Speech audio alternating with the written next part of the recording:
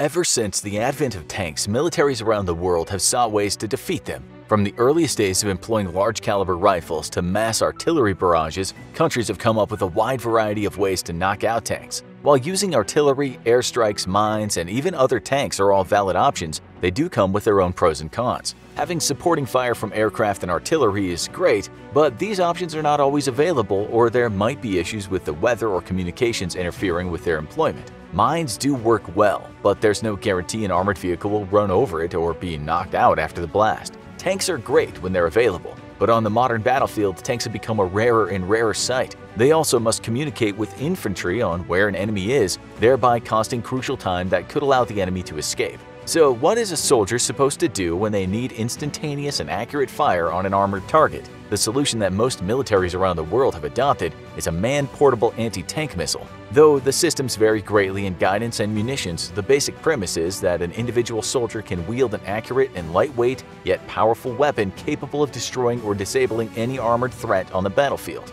While a seemingly simple concept, it's actually taken decades to perfect the weapon system into what militaries are fielding today. As it turns out, developing a weapon system strong enough to take out a tank that can be easily carried by one soldier or mounted on a small vehicle is a surprisingly difficult engineering concept. The first, earliest developments of anti-tank missiles or rockets came to the forefront in the Second World War. Almost every country developed their own anti-tank missiles that would become the baseline for later systems. The British Piat, the German Panzerschreck, and the infamous US Bazooka are just a few examples of these. Though extremely effective at close ranges, these weapon systems had their own faults, from difficulty in reloading to accuracy problems. But despite their vastly different designs, the one thing that these early weapons all had in common was their explosive warheads. Each weapon integrated publicly available technology known as shaped charges. Shaped charges would be crucial in anti-tank warfare since they have a much higher penetration power than a normal high-explosive round. The way a shaped charge works is that the explosive is at the end of the warhead and has a cone-shaped cavity ahead of it. At the end of this cavity is the detonator. When the warhead strikes the target, the detonator will be the first thing that explodes. This explosion creates a small electrical charge that serves as the catalyst for the explosive charge held within the warhead to explode. Once the explosive charge is ignited, the gases are funneled from the wide part of the cone-shaped cavity to the small point near where the detonator was. The gases crush the metal cone, usually made out of copper, into a white-hot beam of metal and energy. This part of the process is called the stream, and it's this superheated and dense stream of energy that gives anti-tank missiles their power to punch through armor, and it all relies on simple physics. Take, for example, a 100-pound force being pressed onto 1 square inch. The resulting pressure would be 100 pounds per square inch. The square inch in this example would be the diameter of the warhead. Now let's make this smaller by creating a shaped charge and decrease the surface area over which the explosive charge is distributed. For simplicity's sake, let's cut the surface area in half to half a square inch. The resulting pressure would be 200 pounds per square inch.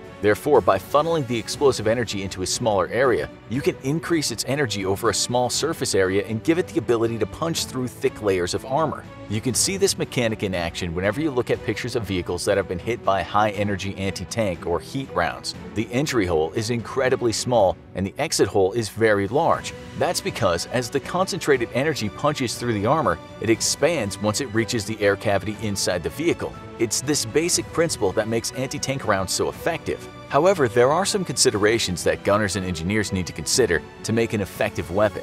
If a shaped charge detonates too close to the target, the stream does not have enough time or space to fully develop, thereby making it weaker than it could have been. If it detonates too far, like some common countermeasures make the rounds do, then the stream will lose energy on the way to the armor and have less power to penetrate it. Therefore, shaped charge explosives need to explode at just the right distance to be effective at punching through armor. After the end of World War II, the various world powers set about creating their own man-portable anti-tank missiles. The first two most common examples were the American M72 Law and the Russian RPG-7.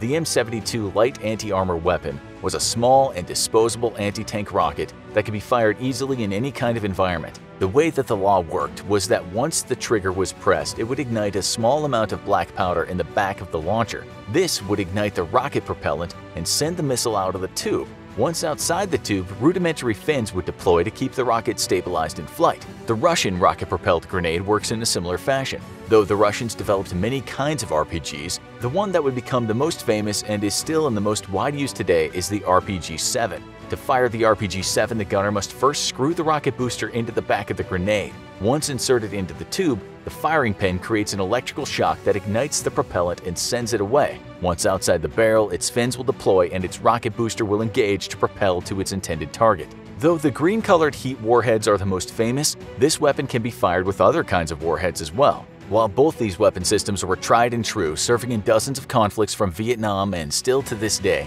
they do have a major drawback of being unguided. Once the gunner fires the weapon, if the target moves before impact, then the round might miss. While this might not be a problem for short ranges, after all, the RPG does move hundreds of feet per second, contrary to what Hollywood might have you believe, effective fire on targets greater than several hundred yards becomes an issue. To solve that problem, the US developed one of the most famous and still used anti-tank systems today, the TOW missile. TOW stands for Tube-Launched Optically Tracked Wire-Guided Missile. Each part describes exactly what it does. The missile is launched from a tube that can be reloaded with more missiles once fired. The launcher is equipped with more advanced optics and sighting systems, including ones for night, that are a far cry from the crude iron sights of LAWs and RPGs. But the most important feature here is its wire-guided system. Attaching wires to an explosive is nothing new. After all, most torpedoes in both world wars were wire-guided systems, but taking this technology out of the water and onto land was a revolutionary concept. By attaching long, thin wires to the missile,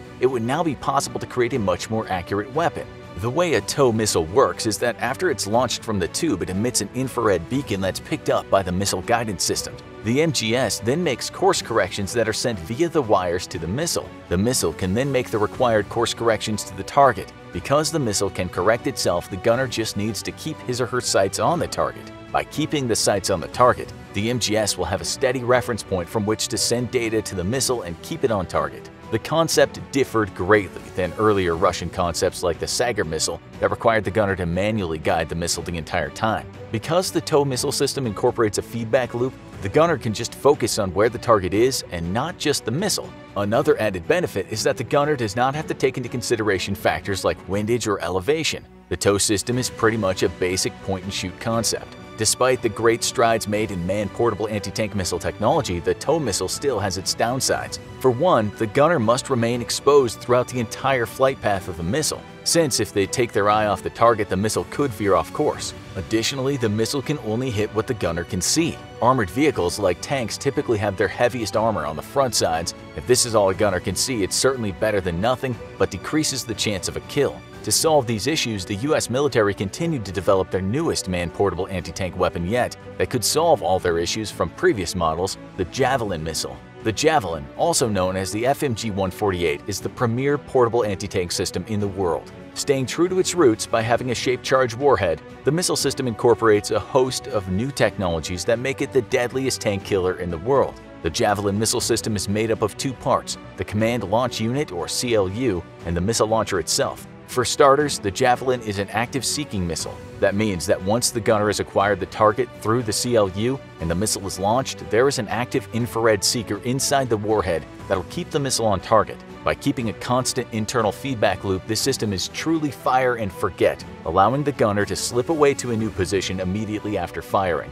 Another unique feature is the way that it attacks its target. Once the missile is in flight, it'll immediately launch upward. While this has the added benefit of allowing a gunner to stay concealed, its true purpose is in defeating enemy armor. Most tanks and armored vehicles have their thinnest armor in the back and on top of the vehicle. By attacking from a vertical position, it increases the chance of a catastrophic kill and not merely damaging the vehicle. If these features are not enough, the Javelin missile has a state-of-the-art warhead designed to defeat enemy countermeasures. One of the most common countermeasures is reactive armor. Reactive armor is explosive plating that'll explode outwards when hit by enemy fire to deflect the blast away from the armor. Javelin missiles come prepared to counter this by having a precursor charge in the warhead meant to deflect the blast, thereby allowing the main charge its full penetration power.